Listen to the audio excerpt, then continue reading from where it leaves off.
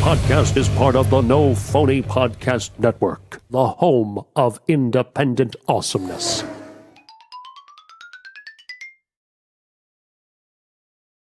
Hey guys, welcome back to another episode of On the Road with Jim and Casey. Joining me, as always, James Morganti. That's right. So, I've heard that you've been getting some comments. People are wondering exactly what I do for the show. Is that true? Yes. Okay. Correct. So I want to let everybody know, all of our listeners, the thousands and thousands of listeners that we have now. Now, thank you. If it weren't for me, Casey, in the situation of Jim and Casey, there would be no On the Road. Really? Yeah. Who pays for the publishing? Who edits? Who uploads everything? Who gets all the guests? Who did I get? One guest. And it was a good one. I got to say, you got our number one listened to show, Larry Gators, the Bishop. And I thank you for that. But I, Casey Shearer, do all the work for the show. And I want to let everybody know that. All right, why don't we you know what? I want the viewers to know something too. Number one, when we were on the road, all Casey does is just, I was there helping him the whole time through his editing, through all of his editing that he's doing. I have video of you helping me with the editing while you're passed out in the bed because you were too, tired. And yeah. And who's the man that stays up all night and edits the podcast while you get your little Betty pie and have your dippy eggs in the morning? That's what, okay, all right. Okay, and wake up at God knows what time. If it weren't for me, when we were on the road, you'd probably still be sleeping. Yeah. Can I tell everybody that this is how Casey sleeps? You fall asleep, and when he's in the bed next, you're sleeping. Next thing I know, all right, you ready? Let's go. And it's 3 a.m. Man, this guy, he has good work. There's work to be done. I gotta admit, you have good work ethic. Okay. There's work to be done. I don't have time to sleep and rest and get dippy eggs and enjoy life. Right. I got work to do. All right, we'll come up with a negotiation. From now on, I'll let you do all that editing and stuff. If you cannot, wait a minute. All right, no more. I mean, yeah, it's America. We can make fun of whoever we want. I get it. You can make fun of Jesus, technically. We're legally allowed to blaspheme our Lord and Savior and Creator. I know. I get it. I mean, I know how some people think it's cool and it's so great. Stop. I want to tell you. Stop. I want to tell you. If you look at that post, it's not really making fun of Jesus in any way. Really? It's making fun of people who don't believe that you should wear masks. It's showing his soft. Because when people die, they go to heaven, and if you don't wear a mask, you die. Oh, you do, don't you? Well, when we were selling our masks, my motto for the mask, which you didn't want to be a part of, was don't kill someone, wear the mask. So now you're admitting it, which you said Casey Shearer has no does not have the same views as Jim Morganti does on the podcast. Okay. So from now on, anytime somebody comes in to come on the show and they want to talk about global warming and how great it is hating Jesus and loving Satan, and we love, pedophiles don't exist in the government. It's fake. They don't exist. She got arrested for having, just being Ghislaine Maxwell. We can have them on, but you get to make fun of Jesus. Wow. Okay. Just explain to you. You weren't listening. Again, I just explained to you. It wasn't making fun of Jesus in any way. All right. Okay. Jesus was in heaven, where he should be, where he's supposed to be, where you claim he is. You know, the myth of Jesus. Okay, you know what? Maybe, all right. Since we're coming clear now, maybe it's time that I admit on air that, yes, I think my purpose, God needs me to be here in this podcast to save you with the love of Jesus. And I can't wait until God fills your heart with love. You're going to be like, oh, wow, I'm so happy. I can't wait. Here's the thing. I don't need Jesus to be happy. I don't need a fictional character to tell me about being happy and to be a good person. I'm a good person because I'm a good person, not because I believe in a fictional character. Well, I mean, you know, yes, Casey is a very good person. He's good. Big risk. And I want to clear something else up. A lot of times why I'm so quiet on the show is because I don't know what you guys are talking about. And I do my research. Maybe if you read your Bible. Because I'm going to unload on you one day about the whole fictional myth of Jesus. I'm going to blow your mind because I'm going down deep, deep rabbit holes, brother. I can't wait until Jesus fills your heart with love and freedom. And you're going to be like, you won't even be able to take it. What are you getting? I don't need that. I already have all that. I'm already filled with love and whatever the fuck else you just said, because I wasn't listening. And the doctor is here. So joining us today, Dr. Etienne Graves, author of Demons, Nephilim, and Angels. Hello, sir. How are you? I'm blessed. How are you? Very good, sir. We already did a little intro, so let's just get right into it. Okay. Tell us a little bit about yourself. Well, I am a traveling minister and an author. I've written 3 books. I'm invited on radio stations and get to give interviews, but I'd also like to give insight on what's going on in these last time days. So my job is to expose the kingdom of darkness, but also to enlighten people about the love of Jesus at the same time. Awesome. It's a pleasure to have you on, Etienne. Okay, so for the viewer, I mean, we've talked about this many times on the show. For the most basic person to get them caught up to date, because I've dove so far down.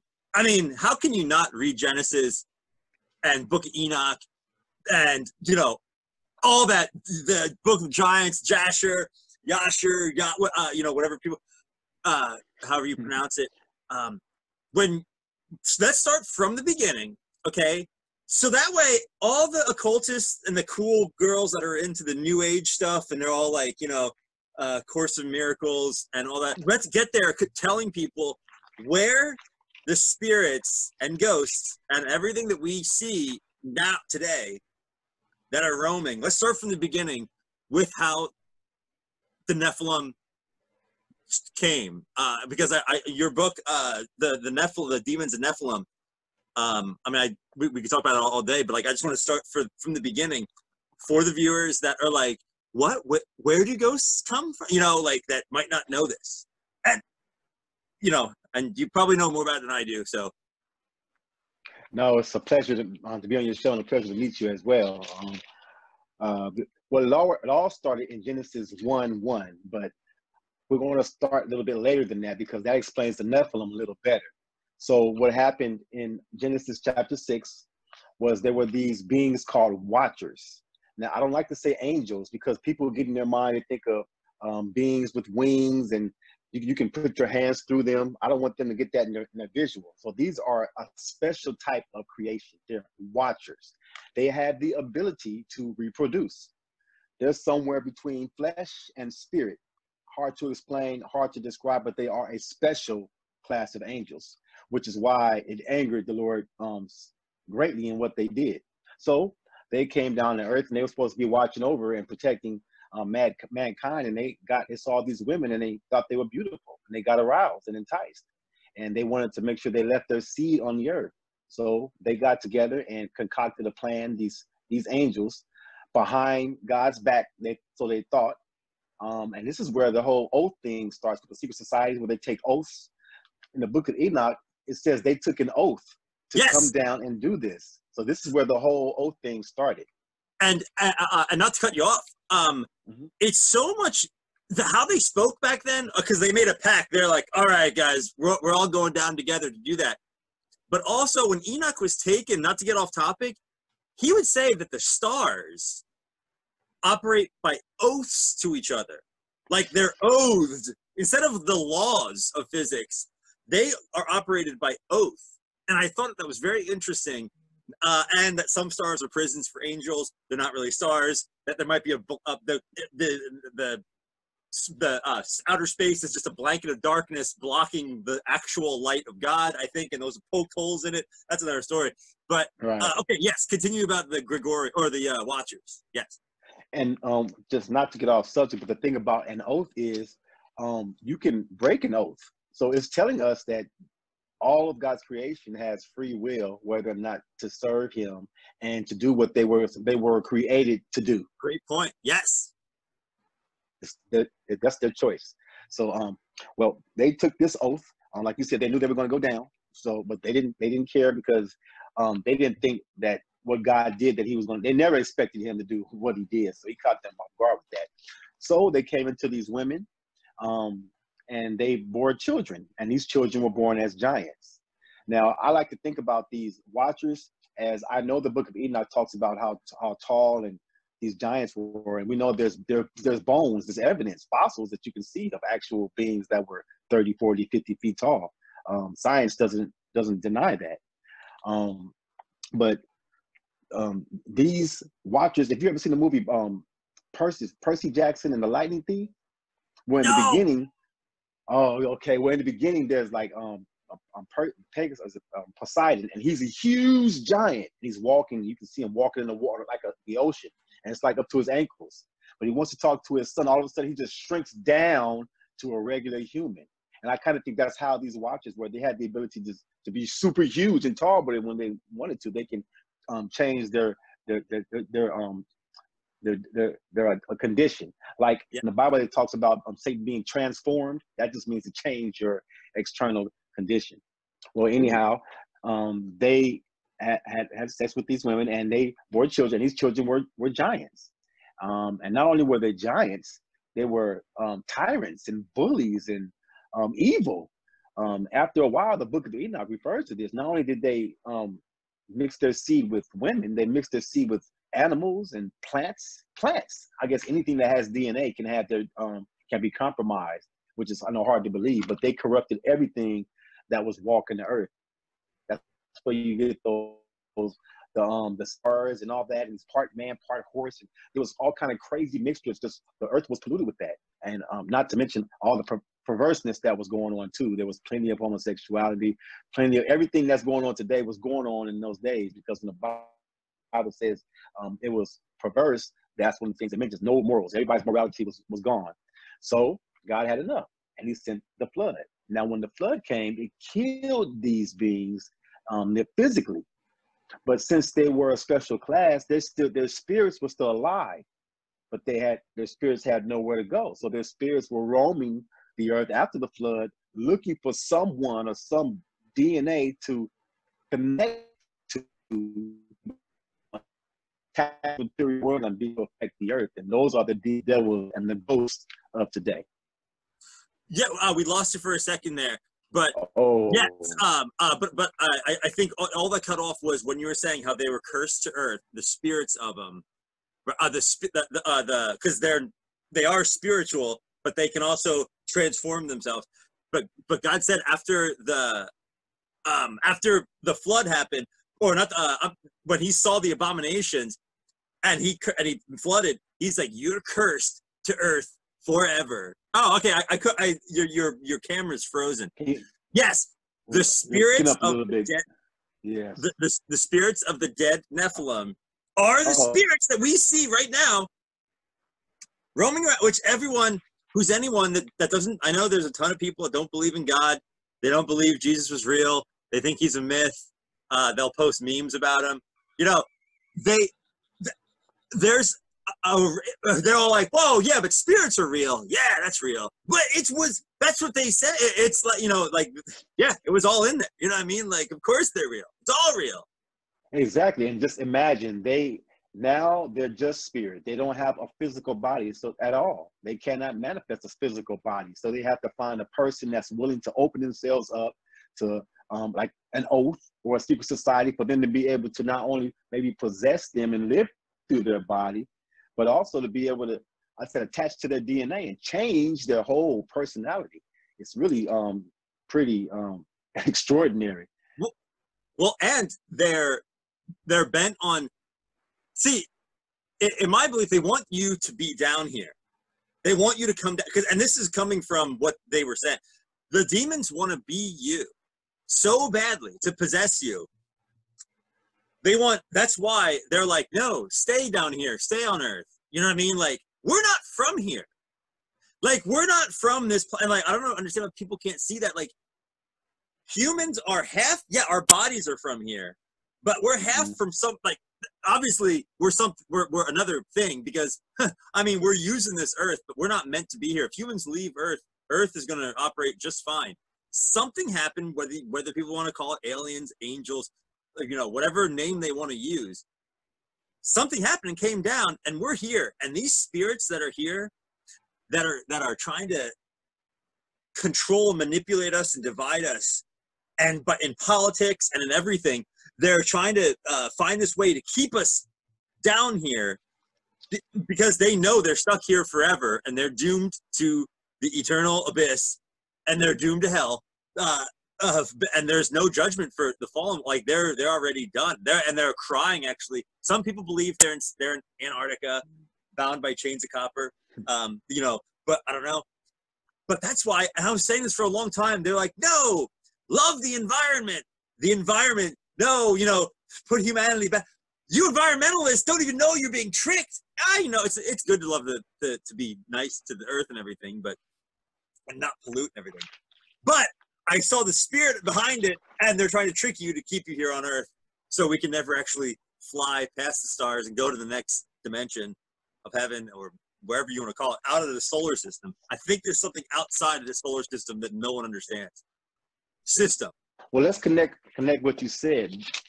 The Watchers, they, according to the Bible, they are chained up. They're chained up in Tartarus, awaiting judgment. But their offspring, which is the Nephilim, they are the spirits, the unclean spirits that roam the earth looking for bodies to possess. So the fathers, the originators, they're chained up, but their children, they're roaming free. And I was on another show, and I tell them that mythology has a lot of truth to it. There's some truth to the mythology, like when it says how the sons rose up against the fathers, and it was a great war. That's kind of true. They wanted to usurp their father's power. So these Nephilim, which just means fallen beings or giants, Nephilim is just a mixture or a hybrid, part angel, part human. They were the ones who were alive after the flood, and they were the ones who were, like I said, still influencing people today. People are doing stuff, but there's always something or someone behind the scene. I tell somebody, nothing happens by accident. Someone makes a decision somewhere, someone somewhere. And these beings, these demons, are able to control willing participants and be unsuspected at the time. I was just going to say about in the Theosophic Society, how Aleister Crowley summoned that. What was the name of the oh man, I forget, what was it? Lamb. Yes, Lamb. Yeah. When he summoned him, those things, the spirits, according to the Pistis Sophia, which is it's a apocryphal text of Jesus talking to Mary Magdalene, that these things are out there and they can look like anything. That's why if you go to the psychics and all that stuff, Jesus went into that realm when he transfigured himself, and he went into that well, I guess the Buddhists call it rainbow body when you're in nirvana. But he went there and he was like turning the heads of these creatures to confuse them. And it's all, strange stuff. for the Gnostic people out there. But I mean, there's something about the Theosophic Society, how they're summoning these demons and doing these rituals, that I believe these spirits can take on any form when they visualize themselves to us, when we summon them. And they can look like anything. They can look like aliens. They can look like any type of thing. That's a great point. They can look like aliens. They can look like a family member that's passed on.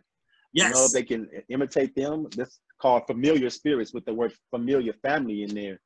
They can imitate someone a person may have. Yeah. They can imitate someone a person may idolize or may have grown up idolizing. You're right. They can take on any form, and they can fool you if you're not careful. But there are ways that Aleister Crowley teaches that not only Holyywod, but anyone who wants to be successful and not use the Lord Jesus, that they follow his formula, how to conjure up demons.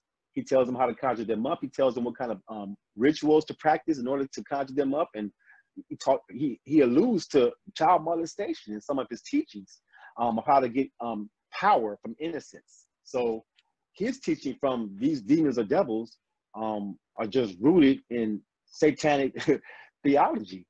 And by people getting results and seeing actual supernatural beings manifest in their presence, they're blown away by it, and they think that they're special, but they're really not special. They're really cursed. That's really what's going on. These demons don't care about us. They want to be us. And they can't, because we're made above them. And unfortunately, and again, I was talking to Bishop Larry Gators, and it's not, when they say racist, we're not yeah, you know what? Maybe we are racist against this race of demons that are literally, that hate us. That's the race that we all should be getting together and saying, hey, it's not like humans that are made to be bad and to do all these these divisions and stuff like that. Those are, why is no one pointing the finger at them? I don't, you know what I mean? And it's so rare on TV to find people that talk about it. But now with all the pedophilia getting out, I mean, you can't deny it now. I mean, Ghislaine Maxwell's in jail, or she's under arrest, and everyone's like, oh, she's going to get killed. But these satanic rituals and pedophilia, they don't exist. But I'm like, well, then who's killing her? If they don't exist, who are these powerful people that are killing her that we all know is going to probably happen? I mean, I hope it doesn't, and I hope they get all the info out of it. Wow, what a great point. Wow, you are right on. I was on the show the other day, and I said that. I said the word racist, they don't understand the definition. It's like if the aliens come to this earth and we're against them, then that's racist. We're all of the same race. The Bible says we're all of one blood. If you and I get cut, we're going to bleed the same blood that's red. The aliens' blood might not be red. See, that's a whole blue category. We all know it's blue, or whatever reptile the blood is. I don't. But yeah, that I personally believe that the devil was the one, because when we speak in tongues, that's God's language. That's the language that we talk to God naturally. That we were supposed to, it was almost supposed to be like a telekinetic thing where we would just say something and you should see my discernment, that you would understand what I was saying. That's how it was supposed to be, where we would just be saying whatever, it would just come out. And then we would talk to somebody and they're like, oh, and then they would talk in their term, and our discernment was on psionically that we could pick it up. But now the devil was like, no, here's how you talk. I'm going to call it spelling, and put a spell in your words and stuff like that. And so these, that's why, in my view, from what I read, that's why they call it racist. They don't call it culturists, ethnicists. They're calling it racist because they don't want. You know why? Because they don't want you to hate the devil. Doesn't want you to know he exists, and they don't want you to hate them. And that's why they're like, call it racist. So that way, when we reveal ourselves, they'll all feel bad or something like that. Oh, it's the poor, but it's the demons that, you know, were trying to enslave us for our entire human existence. Don't hate them. You know, that's what I think is going to happen. Can you speak a little tongue for us, Jim? Well, let me harness the spirit. It's just kind of like Etienne might be better than can you me. repeat the question? I just asked Jim if he could speak a little tongue for us. No, Etienne, I'm not. Look, it's a whole. I have to like be in prayer. I can't just come out. You know what I mean? Like you have to really get. Well, you know what? I wish I could, but these spirits have me all over the place. It would be easy if I didn't have anything. Yeah, I would be able to. Well, we'll by the end of the broadcast, maybe we'll pray and ask the Holy Spirit to anoint you to be released through you tonight. So it's and we'll bind those spirits. But back to your question. See, the Lord never looked at color. He looked at nations. In the Bible, the Greek word for nations is ethnos, where we get the word ethnicity. So the Bible in Genesis said that we were all the whole earth was overspread with Noah and his 3 sons. So what does that say? That means you, I, we're all related. We're all family. And the devil does not want us to know that because it's power in unity. The spirit of the racism is just the spirit of division in disguise. That's all it is. It's really the spirit of division, and it uses racism as its biggest weapon to achieve its goal. But like you said, there really is we're all of one blood. We're all of one race, and we should be fighting against the powers that be. I'm not talking about the government. I'm talking about these principalities and powers that be, the spiritual wickedness in high places and the rulers of the darkness of this world. I know it's hard for me to understand. People can believe that there are spirits that exist, but they don't believe the other part of what comes with it. It's hard for me to understand. You can believe one part, but not believe the other. It just doesn't make sense. And then you know why? Such a go ahead. Yeah, well here, because they don't, like, even the occult texts, when you read the Theosophic Society or any of the esoteric stuff that's been hidden, when you read it, it's the same, like, when you read that's the fallen stuff, and yeah, this is how you get the keys of Solomon and the Testament of Solomon, and how he used the pentagram to control the pentagram pointing upwards. He bound the spirits using the pentagram pointing upward, and it's water in like a leather, like, drinkable thing, and you throw the water at the spirit, and then you put the like, it's almost like the Power Rangers. That's why they like that, because it's this whole spiritual thing. And when he held it, he could bind the spirits, and they would ask them, who binds you? And then the spirit would have to say, oh, Uriel, or whatever. If the people read, and like their names are exactly the same as is the names in Enoch, it's the same names. Our business, these huge businesses and corporations are using these names. It's all the same stuff. And if they just read either one, read the demon text or read the God text, whatever one you want to read, it shows as clear as day. Wow, okay, there's good and there's bad. I see it, you know what I mean? But no one wants to even hear about it. They think you're lying when everything came from there. Everything, no matter what you come up with, zombies came from there. Vampires everything came from there. Exactly. Werewolves, gargoyles, you name it. The sirens. Yeah, the sirens in Enoch. Sirens, yes, exactly. It all came from there. And I'll tell you, not to get off our subject, but I'm going to tell you, this is a true story. Spells are real. The word spell just means to put letters together to form a word. But when people, witches and Satans, when they perform spells, they're real. They're not more powerful than the word of God or the power of God, but they are real. Many years ago, I had a dream about the people they were on top of the earth, and the earth was black. I don't mean like black people. I mean like black, like this darkness. And they were walking like zombies, like they were under a trance or a spell, the whole earth. And I was trying to call them to come out of the spell, but they wouldn't listen. But then when they got to the edge of the earth, they fell to their death. Later on, the whole earth was full of people just under a trance or a spell, and they wouldn't snap out of it. And I couldn't understand why. It took me years to understand that dream, and through studying and praying, I learned so much about that caused me to write the books about DNA, about angels, about Nephilim, about Freemasonry, the Illuminati, all that. But the whole point of the dream, not just to learn those things, but I found out, this is crazy, and you can Google this and find this out. In 1968, there was a witch by the name of Louise Huebner, Huebner, and she was given a certificate with the county signature, the county supervisor's signature on it, ordaining her as the official witch of Los Angeles County.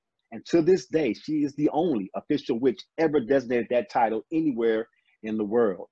On the certificate, it said that she was given permission to cast a spell at the Holyywod Bowl on July 21st with her supernatural powers.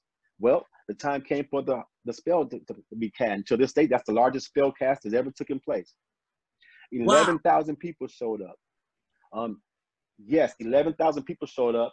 Not just that, she had participation from the Department of Water and Power, the police department, the fire department, Disney, Volkswagen, Bandicamps, I mean, KTLA, Fox News, you name it. All these participants that came and donated, the LA Zoo, all participated.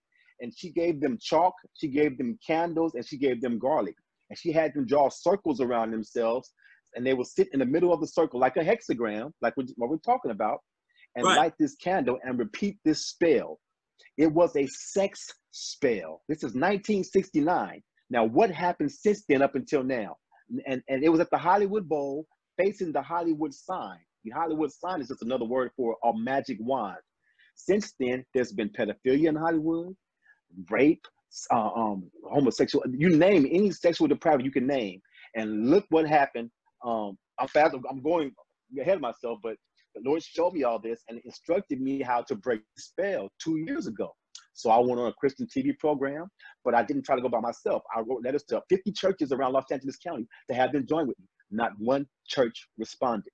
So I went on myself to break this spell. The Lord had me go on a fast and I prayed, but then he had me burn the document on TV in 2018. Fast forward a year and a half later, and look at what's happening with Hollywood. What? Nothing. No movies. No television.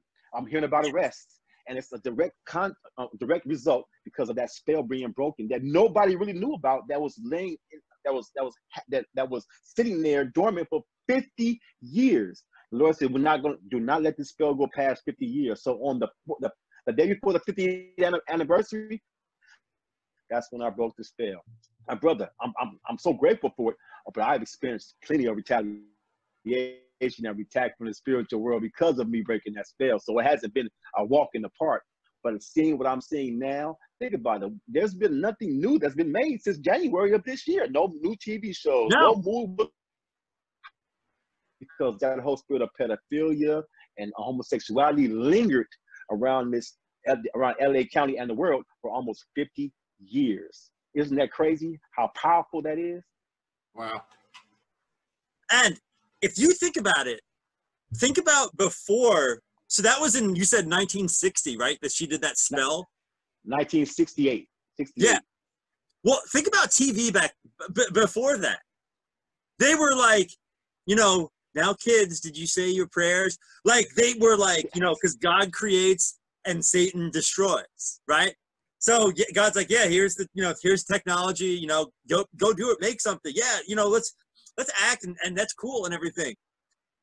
But ever since then, they started getting in with, maybe show some women a little more sexual. Yes. Have them show their legs first.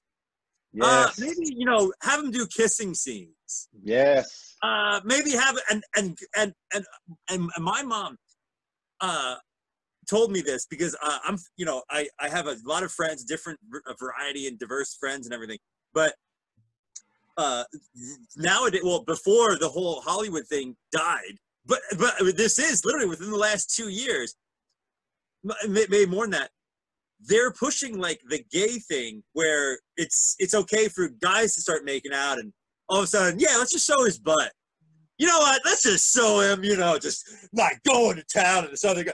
And like they're showing this on it's on HBO and stuff like that. But they're still showing that as like something that used to be girls, but guys and girls doing, which my mom is the greatest person ever, because technically okay, yes, if you show men and women having sex, then yeah, I get, why wouldn't you show men and men or women and women? I get it. You're free to do whatever you want. But when I was younger, my mom would always, like when it was people kissing, she would run up in front of the TV, "No, Sonny," and she'd be like, block it like that with her dress.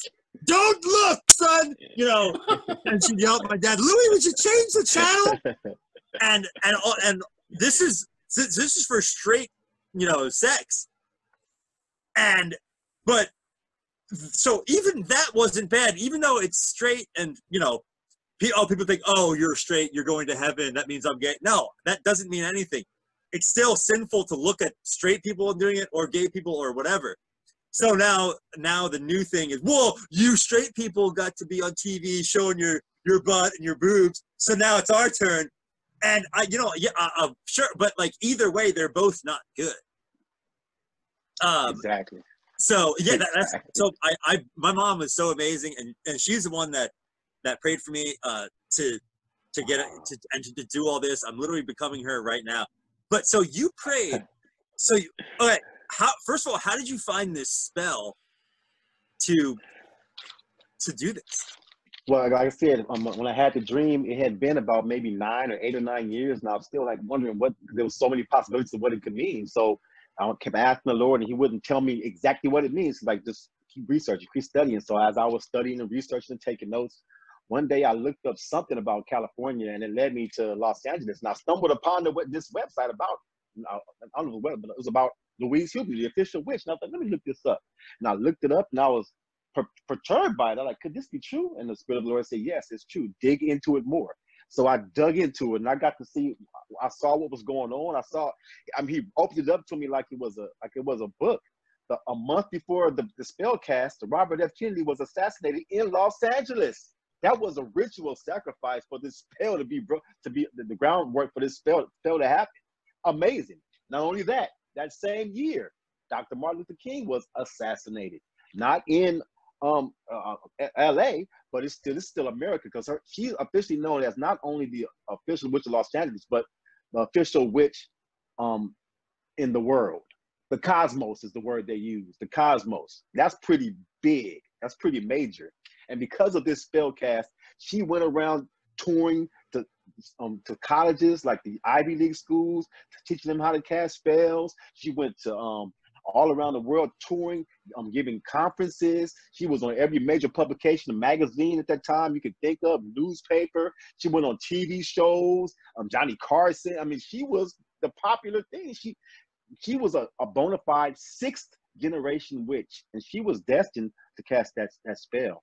And wow, it's amazing. Yeah, it's amazing when you look like what she had a certificate. I was just reading her husband was like a huge deal in Hollywood. He was like a huge art designer for a lot of major movies and stuff.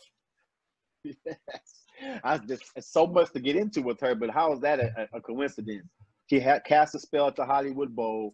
If you look at the Holyywod Bowl back in the day, it's almost like a cauldron on its side, half is in the ground and half is out. That's just how it looks to me. But there was a perfect place, because when the people or the audience is facing the stage, right above the stage is the Holyywod sign, and that's a wand. That's a magic wand. They used Holyywod to put a spell out on people as they watch it and indoctrinate them with what they see, with the visions. Even like you said, when he was little, I was little too. You weren't supposed to watch those sex scenes. They'll cover your eyes. Your parents will cover your eyes so you not to watch it. But now they have drag queens and transgenders going to schools, kindergarten, and reading to kids. Now, wait a minute. If they're children and they're not supposed to even thinking about sex or anything, why are you coming and giving them an option about how they can be with the same sex? It's all demonic, and it's all these devils behind this whole agenda. And they used Holyywod, but they use spells and curses to make these things go about. That's why they practice those rituals that they do with the spirit cooking and the blood drinking and the cannibalism. Those are rituals to continue to get the agenda of these devils on these earth through people. And they'll give them fame, and they'll give them notoriety, and they'll give them money. But then when they're done with them, their end is going to be worse than it was when they were on earth.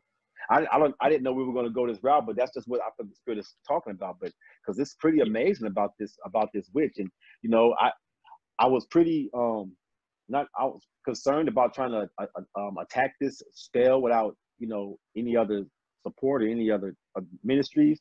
But he assured me that that's why he gave me the dream. So I had the authority to do it. And like I said, I thought I believed it was broken when I did it, but I thought nothing really happened. I couldn't see it. I didn't know but then now we're like 2020, and I mean I saw articles. The Holyywod Bowl cancels all its shows for the first time in its existence. I'm like, wait a minute, this has to be connected to this spell being broken. All of these Hollywood movie stars, celebrities are not shows being canceled. I mean, think of this. This was the year, and I have to believe that spell had to be broken in order for not only pedophilia to be brought down, but Hollywood to be brought down, but this whole spell that this world is under. That's amazing, because like right now, the top Hollywood people are, some people say that they're locked in that they're on house arrest right now. Tom Hanks, Ellen DeGeneres, Oprah. All these people that were so funny and cool because they're like Hollywood magic, it's all magic, and I'm they're all, where are they? It sounds crazy, but no one's doing anything unless you're like low level people. They're just like, they still have their podcasts on and everything, or like they'll do something, but all the majors everything's very odd right now on what they're doing and how they look even too. Yes. They don't look good anymore. And I'm not saying because of the makeup, like we all know they're older, and like obviously we all age, and it's tough, but they aged overnight. But I'm saying, they aged like 30 yeit's and I don't know if it's the adrenochrome that they're not in touch with anymore, but I mean, come on, people. We should know the cannibal. Well, that's what the Nephilim were. That's why we do that. Is the spirit of cannibals from the Canaanites that were worshiping Baal, which were the spirits, and they wanted us. They ate people, the Nephilim.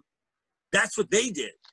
So that's why they're like, oh, you get superpowers when you eat from people, like that movie Ravenous with Powers Booth, or was it Powers Booth? Or I forget it. But yeah, like you'll get like super strong, like Jet Li in the one or something. Well, let me tell you something else. I don't know if you realize this, but we don't have time to get into this. But maybe if you ever have me back or something, we can talk about this because it's a whole nother show. But my second book talks about what happened in the Garden of Eden, and it's not what people think. It's not what we've been taught traditionally. It's not about a snake and an apple. It's not about that. Nothing can be further from the truth. Just to okay, you got to get into it. Yeah, just to fast forward, the Bible's clearly Cain is not Adam's son. There's a Genesis 5 genealogy where it has Adam's genealogy with all his offspring. Cain's not mentioned in it. But in Genesis 4, Cain has his own offspring where his offspring is mentioned. Cain is not the son of Adam. Like I said, we have to get into it because I can prove it with the scripture. I can prove it, but we don't have a lot of time. Okay, but here's what happened. When Cain killed Abel, from that premise that he is not Adam's son, but Abel is, he killed Abel because of that. See, Abel had the DNA of Adam and Eve.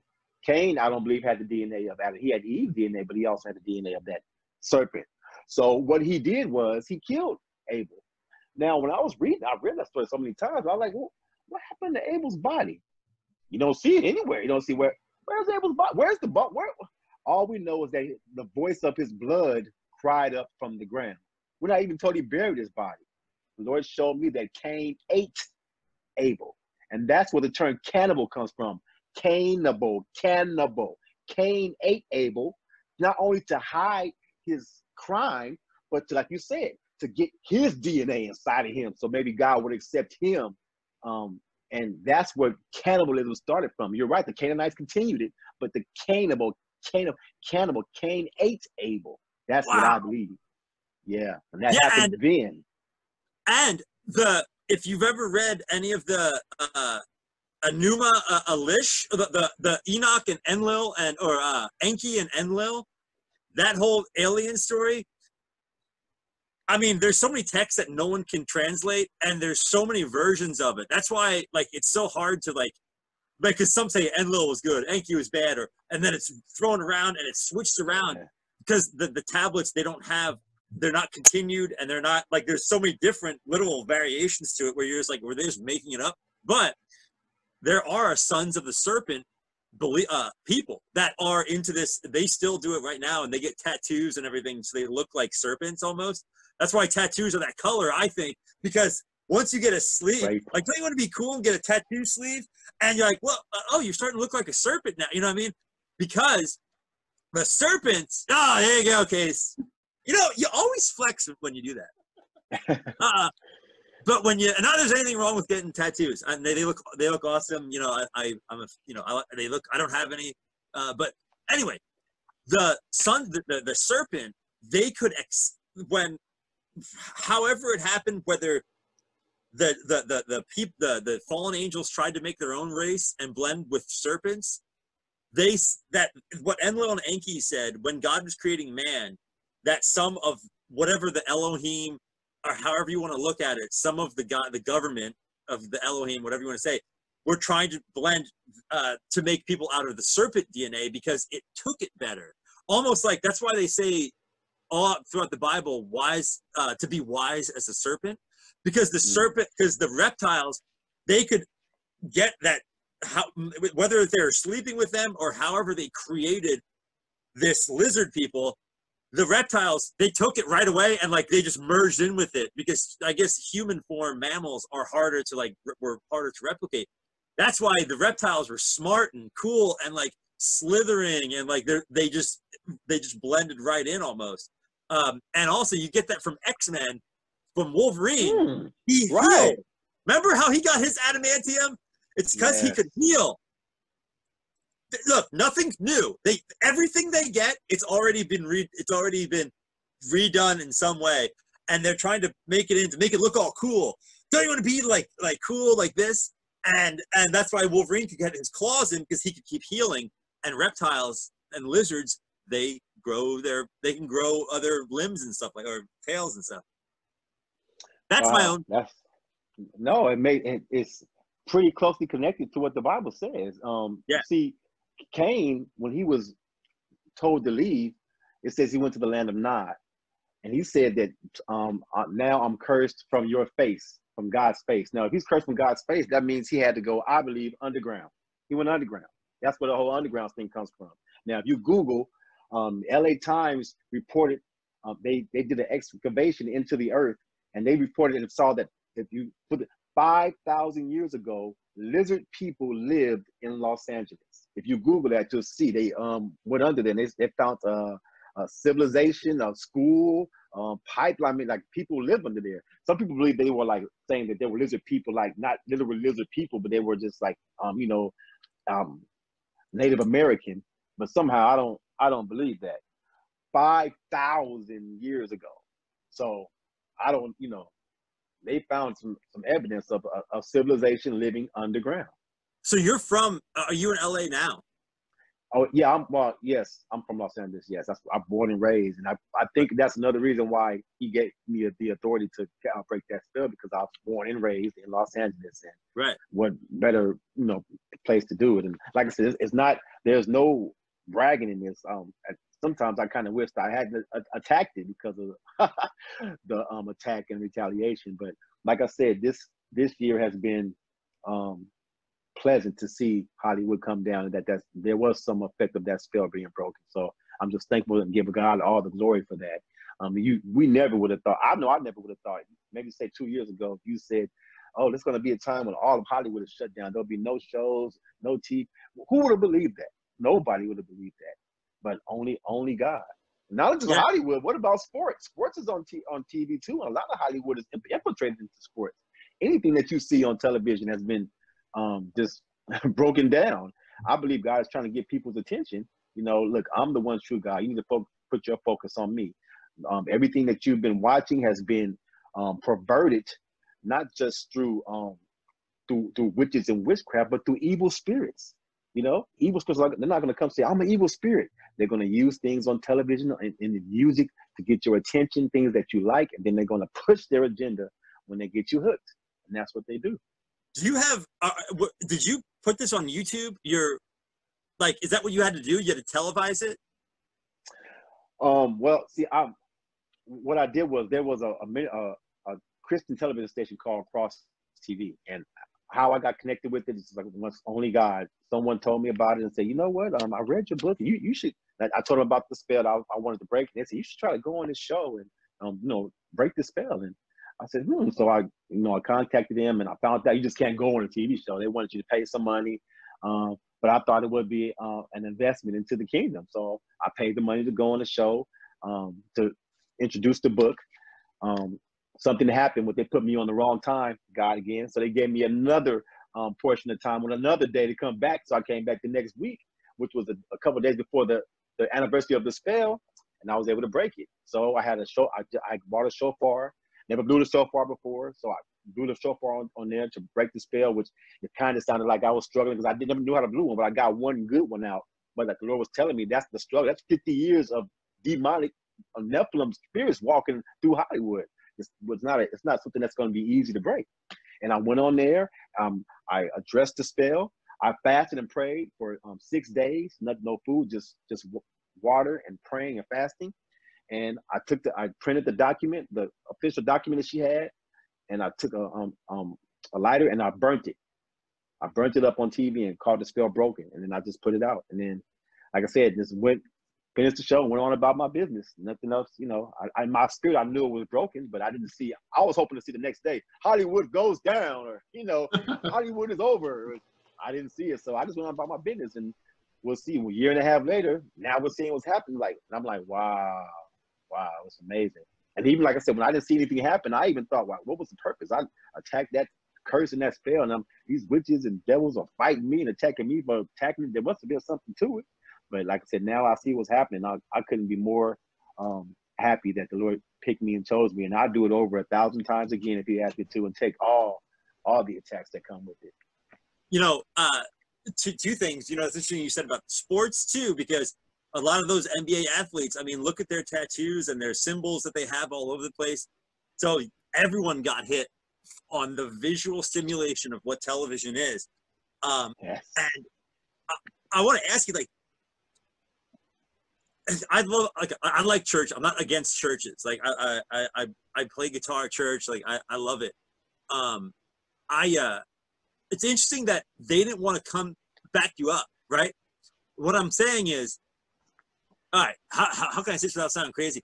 Did you feel that this was a demonic attack on you to actually have to cast a spell? You know what I mean? Because I want the churches were probably because some of these churches, they don't even talk about the real stuff in the Bible right. And the actual spiritual warfare. They just talk like it's all glitter and lights and hot chicks in the front row and you're playing guitar and it's like a bit. It's like a ritual in a way.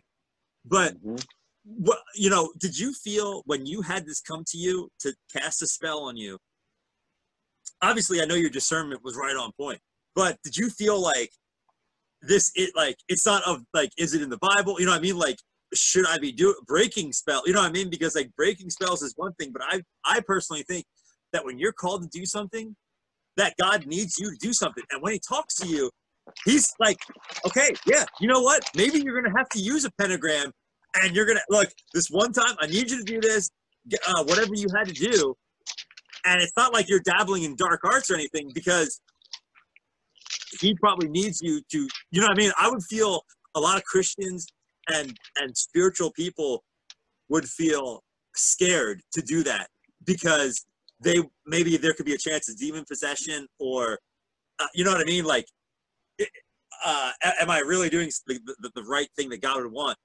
But with what pastors know, man, and what they should know about Hollywood, I would be like, dude, use my church, come on in, we'll have I don't, that's why I'm not, these new churches are just, they're all fallen. Not all of them, but.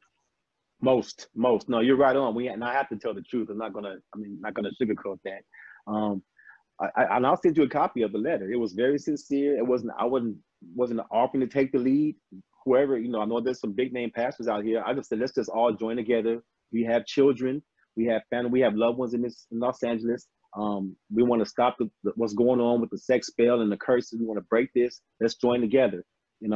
I think now in hindsight that I was intended to break it by myself the whole time, but the Lord wanted to make sure there was no pride in me. So he had me send those letters out as a form of humility, just to say, okay, here, you guys can take the lead, or just let's join with me. He wanted to see if I was going to be able to be humble about it. And I guess I passed the test by doing it. I think by him giving me the dream, that was the confidence that I needed to assure me that I could break this spell. So I needed to find out what my weapons were biblically to break the spell. And like I said, prayer and fasting was one of the weapons. Another weapon was using the blood of Jesus. There's nothing more powerful than the blood of Jesus. So while I was fasting, I also took communion, which is taking the blood of Jesus. And not only those two things, but also the name of Jesus. There is no name that is above his name. So with those weapons at my disposal, I was ready to attack this spell. And the final confidence that I needed was in Exodus chapter 22, verse 18. And it says, thou shalt not suffer a witch to live. Now, on the surface, it makes you think of the Salem trials, right?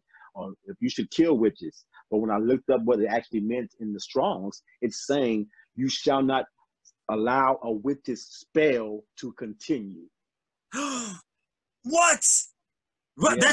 Well, who wouldn't think? Because, everyone, they thought Jesus was a witch. Like, the whole witch burning people, that's opposite. That wasn't like, it's to the discerned mind, it's not like the people that actually knew the word and had a relationship with God.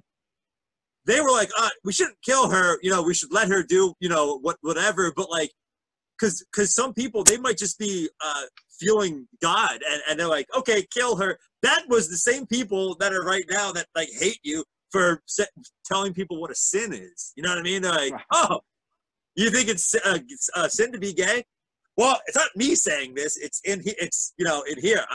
I'm not going to just say that. It's like saying, oh no, lying's cool. You know what? So is thieving. Being a lying thief. Let's have a parade about it. Let's be proud about it. Exactly. I was talking about that the other day on another show, and the person was pretty combative, and he was saying, well, I don't know why you're so against homosexuality. I said, let me break it down for you. I said, sin is sin. Yes, lying is a sin, murder is sin, homosexuality is sin. But there's something about homosexuality that God has a very big problem with. Not only do you have the first flood in Genesis 1:1 and 1:2 that we haven't talked about, Lucifer's flood, then he flooded the earth with Noah. Then he rained down fire and brimstone for Sodom and Gomorrah, and we are told that there was homosexuality going on there. But not only that, there is no other sin, but there is a movement, a march. People aren't marching around for murderers. People aren't marching around for thieves. People aren't marching around for adulterers. They're marching for gay pride. He said, well, what's wrong with them having equal rights? Maybe, maybe you could join them. And I said, that's not what the Bible says. The Bible says for us to separate ourselves from sin. I'm not going to stand and march with them because I'm condoning their sin. There's something about that particular sin that just is a stench in the nostrils of God. And I'm sorry if that hurts their feeling or steps on their toes, but they need to read their Bible and see his reaction to it. It's the slap in his face because he made man and woman, male and female, to reproduce. That's the whole point of it. If it was just man and man, there's no reproduction. There'll be no one on the earth. So it's slapping him in the face, and it's just saying that you don't know what you did. You made me a man, and I should be a woman, or you made me a woman, I should be a man. It's a slap in the face of God. And that's one thing that God is not going to accept. It's the corruption of his image, and then just mocking him. God will not be mocked. Yeah, my thoughts on it were, look, I love everybody. Like, we all struggle with sin. I struggle with, yes, we're all born with whatever sin we have, for sure. And that's why, people are like, oh, well, they're born. Yeah. They are born with it.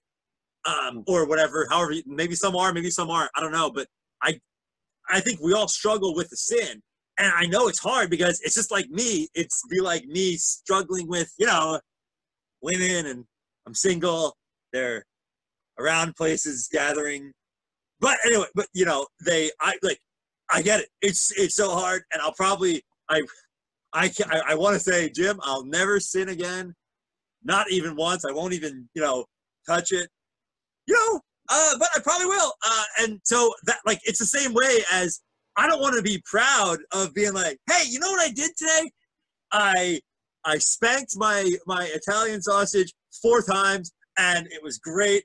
And I didn't, you know, no, because when you save that in, okay, I'm just going to talk about when you save your precious manly mojo in, it makes you actually better if you don't do that for a while.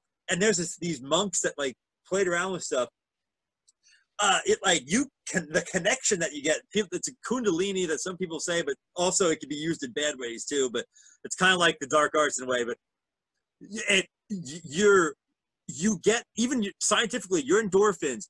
You don't get, if you as a guy can go 2 weeks without having an orgasm, you have the same level of dopamine in your system that makes you feel amazing, that lets you just look at the grass and like a beautiful scenery, and that is all you need to be happy.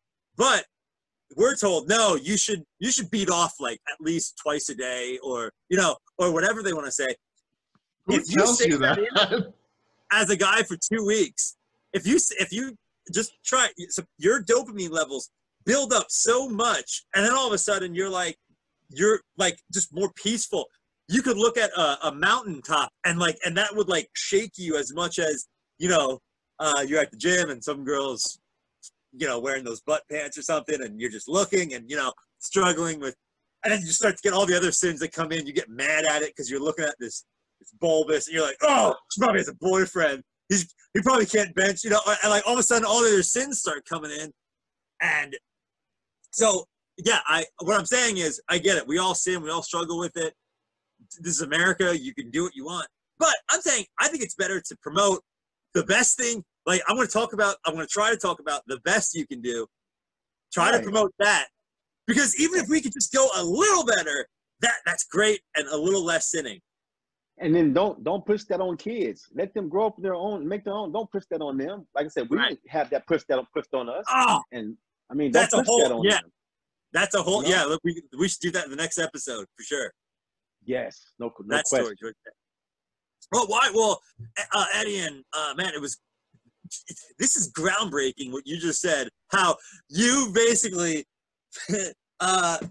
just destroyed Hollywood. Well, the evil parts of Hollywood. I mean, we all love movies and action heroes and stuff, but that's crazy. How God talked to you and you humbly did it. It's almost like you want me to. I'm getting chills right now while you're talking about it. I'm getting chills right now while you're talking about it, because you know, I said this before on the show a few times. Moses had a speaking problem, and when he was supposed to free the slaves, he couldn't talk that well, right? And I'm not trying to make you sound any less than you are, but if I was in your situation, I'd be like, this can't be me. You know what I mean? Like, why am I, you know, it'd be like doing something that you don't think you're ready for at all, because God said you're going to tell all the Jews that you're going to save them, and you're going to get save them from slavery. And he's like, well, why don't you get Aaron, my brother? He's such a great talker, and he's like, hey, everyone, trust me, okay? He probably had cool hair, and he was probably like, you know, he was a great public speaker. And God was like, God said, do you question the one that put your tongue in your mouth, what he asks you to do? Because Moses wasn't confident, and he wasn't confident in his ability.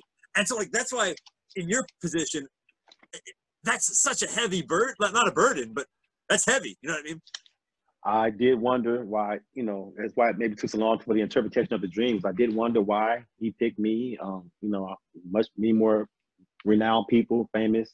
I know, you know, the things that I've been through in my life. I just wonder, you know, I did wonder. It was I questioned it. Like I said, it took a lot of prayer and a lot of confirmation. And, you know, whenever I would learn more stuff about her, and even today, I haven't really told anybody besides my parents know and Bishop Gators knows, but I haven't gone on any forum and told the story about that. And I gave you guys a drive-by version, but because I just thought the Lord just led me to say it tonight, because it's not nothing that I'm bragging about, because going through this, what happened from then until this year, I can't label the many attacks. And many times I thought to myself, I should just let that spell alone. I should not have addressed that spell. But eventually I got over it. And he assured me that you did a good thing. You did the right thing. So he showed me a scripture in Ecclesiastes. I'm trying to find it, but it says that I'm not claiming that I'm poor, but it said there was a poor man that saved the whole city and no one remembered him. He showed me that before I checked it. I was like, wow. He said, now, are you prepared to do this without getting any kind of recognition or any fame? I said, yes. So I see, he had to make sure my heart was right. And when your heart is right, the devils and the witches and Satan's kingdom are no match for the Jesus and the God that's in us. No match at all. And that's why it was defeated. Now, like I said, I was also sad when I didn't get any responses from those churches. I really wanted, let's join together. I couldn't understand, but it took me back to what I've learned about Freemasonry, Illuminati. Many of the preachers out here are that way. So of course they're not going to want to address it. They probably are on the same side of it secretly, which is why they didn't. But I sent to some big churches, small churches, churches of notoriety, churches of small notoriety, you name it. Just over 50, the ones that he specifically asked me to send them to. Churches I had attended over the years when I was young, many of them, but not even one response. And it surprised me, but like I said, I saw that it was a test to make sure that I wasn't going to be, oh, look, yeah, I brought this curse down, I brought the spell down, which is nothing to be, that world, that dark world is nothing to be playing around with. It's a serious thing, and they do retaliate. But like I said, seeing what's happening, seeing this, like I said, Holyywod Bowl canceled all shows for the first time ever. That's just incredible to me.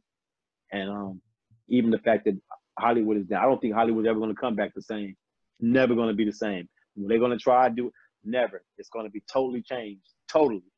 Completely changed. Whatever movies have been made before now, that's going to be probably the only ones. I don't know how they're going to do it, but it's not going to be the same. God has broken that down.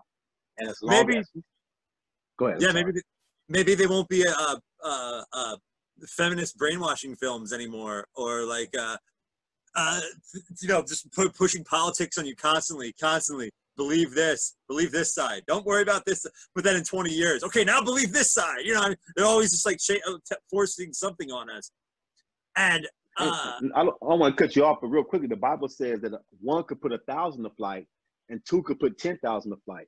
That was my thinking in getting joining this church. And the Lord used just one person to do that. What could he have done with all of us? What much more could he have done? Not just with the country, but the world. Because like I said, that spell the whole world watches Hollywood. That spell went out over the world. It's like when you watch Hollywood, it just goes out. It's like a spell, no matter what part of the world you're in. So, I was reading something on.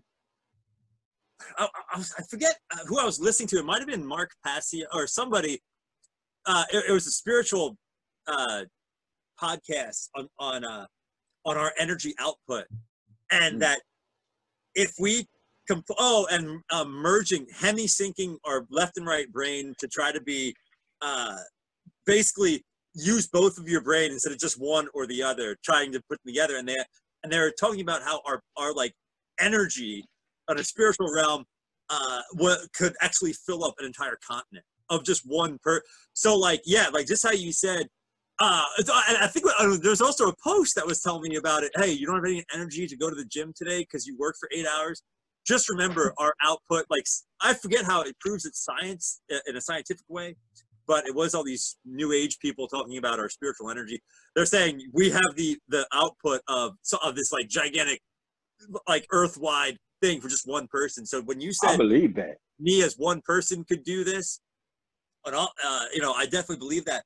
But again, when you brought up how the poor man is going to do something to change an entire nation, I'm going to love God no matter what. So if I make a ton of money, I'm still going to love God. If I make no money, I'm still going to, you know what I mean? And I had this whole thing come to me about pastors. And if you ever gone to church, to a lot of churches, they always have guys come up and on their church, they always have hot wives and like beautiful families and their picture. And they're always like, hey, you know, this guy became so successful. We're going to have him talk about his sermon of how God affected his life. Right. And that's awesome. Like, hey, if God needs you to be prosperous for something, great. Awesome. Yeah, I'm for that. Why can't they have a guy? I'm not saying I'm poor, but you know, I'm a musician. So why can't, and I was like, hey, why don't you have a guy that tells people about his walk with the Lord that can live off of $18,000 a year?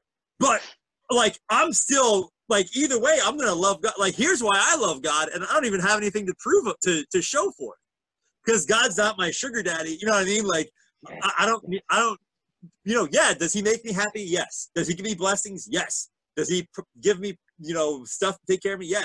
But if he doesn't give me any of that, I'm still going to be like, hey, you know what I mean?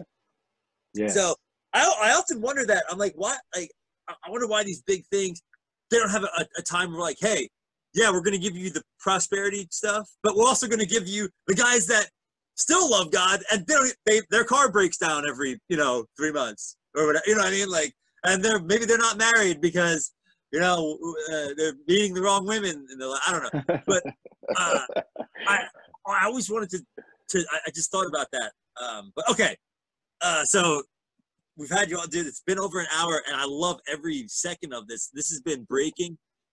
Before I want to make sure I found the verse that says that about the poor man. If you want me to give it to you real quick. Yeah. I'll read it's Ecclesiastes chapter 9, verses 14 and 15. And it's comparing what happened with me. It says, there was a little city and few men within it. And there came a great king against it and besieged it and built great bulwarks against it. Now there was found in it a poor, wise man, and he by his wisdom delivered the city.